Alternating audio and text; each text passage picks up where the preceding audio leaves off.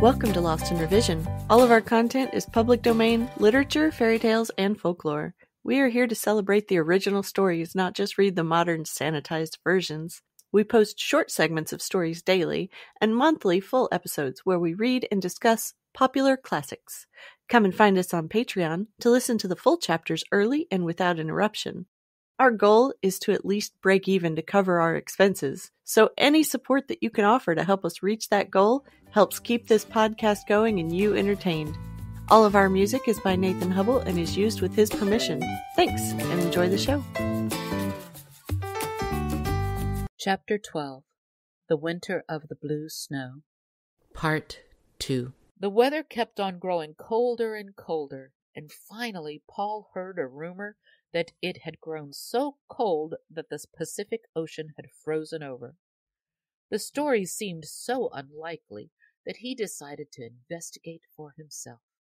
"I'm going to see if it's true what they say about the Pacific being frozen," he explained to his men, "and also I'm so homesick for the sight of some regular old white snow that I'm going to look around a little and see if I can't find some." So, followed by faithful Babe, he set out on snowshoes to the westward. He kept on going until he came to the ocean, but not a flake of white snow could be glimpsed anywhere. The ice on the Pacific looked pretty solid, and so he struck out across it, always on the lookout for some snow that wasn't blue.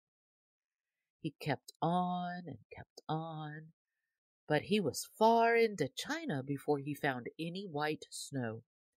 Proof of this may be found in the fact that nothing but white snow has ever fallen in central China. Paul was so pleased over finding what he was looking for that he loaded Babe with all he could carry and set off for home again. When he finally got back to camp again, his men all held a tremendous celebration.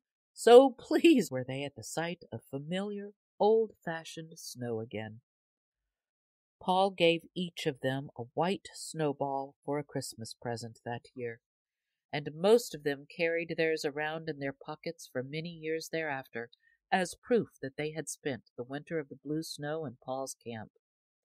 Then, if anyone doubted their word, they would just pull their white snowball out of their pocket, and there would be no further doubt about their telling the truth.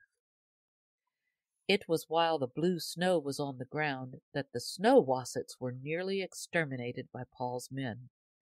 The snow wasset is unlike other animals, inasmuch as it hibernates during the summer instead of the winter. When the snow begins to melt as the weather turns warm in the spring, this queer animal grows a pair of strong front legs that end in paws armed with big digging claws.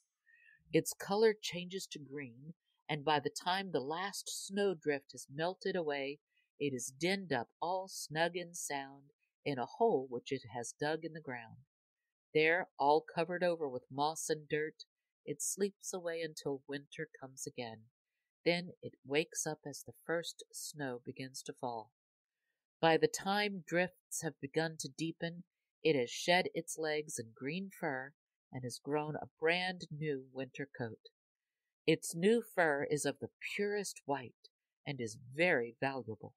But as the animal is thus so colored that it cannot be seen as it wallows about in the snow, it is very seldom ever captured. During the winter of the blue snow, however, the wasset could be easily seen, white against the blue, and Paul's men put in much of their time that winter in hunting the squirming creatures as they played among the blue drifts.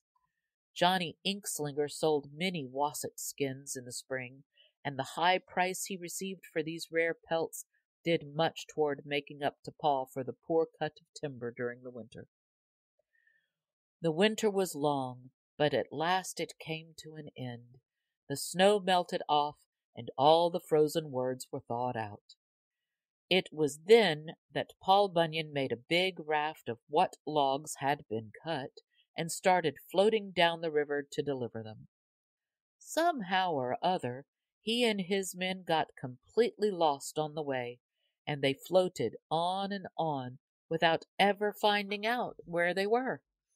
They ran out of food and had to live on a diet of frogs' legs for several weeks, when finally and very strangely they found themselves right back where they had started.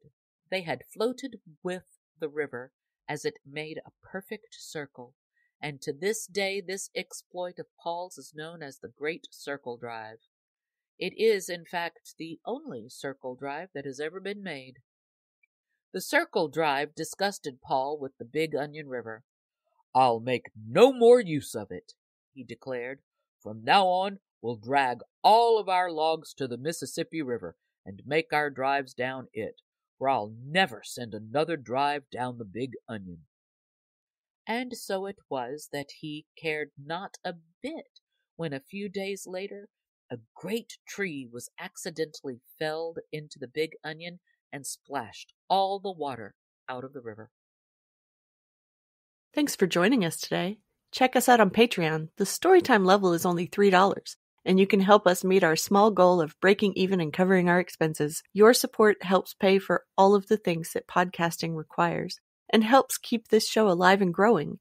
If you can't afford to support us financially, go give us a good review, subscribe or follow, and share with your friends and family.